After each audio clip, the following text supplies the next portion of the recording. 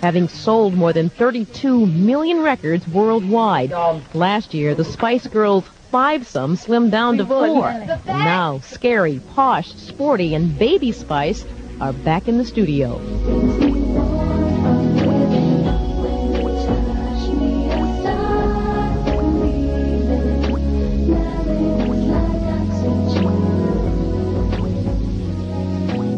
I think it's a great project for us to do because I think it brings a style of songwriting that we don't get a chance to do a lot. See, we're fans. Forget it. Every day we come in and we're like, hey, did you write that song? Did you do that one? And they're like, yeah. And we're like, wow.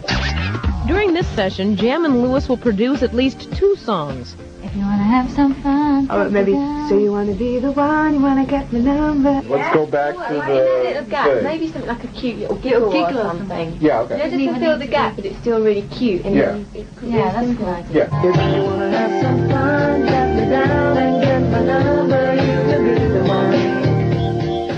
Their tunes they'll write together.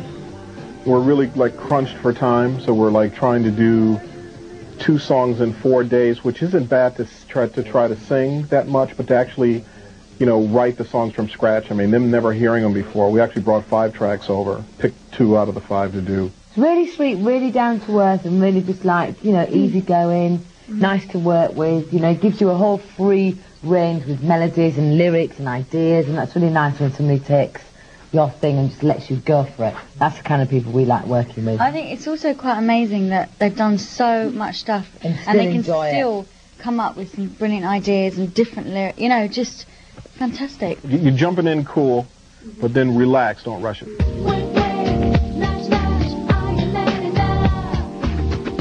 Moments after the lyrics are written, they're recorded. I mean, that's the way we would like to work. Oh, you're so close, you're so close. Here it comes, I feel it coming. Just not close enough.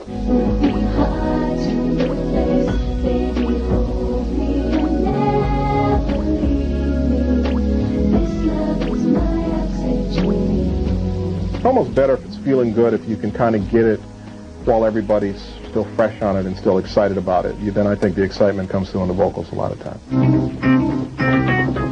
And every once in a while, Jam and Lewis say the magic happens, but not every day. You get something every day. But it's not always magic. It's not always magic. It's principally there. It's, you know, the meat and potatoes. But sometimes the meat and potatoes got this little cream sauce on them. There's just some extra stuff that you don't know where it came from, and that's usually in the attitude of the artist, how they feel that day, what they're willing to put out of themselves. When you get that little extra, that's when it's really special. Next song.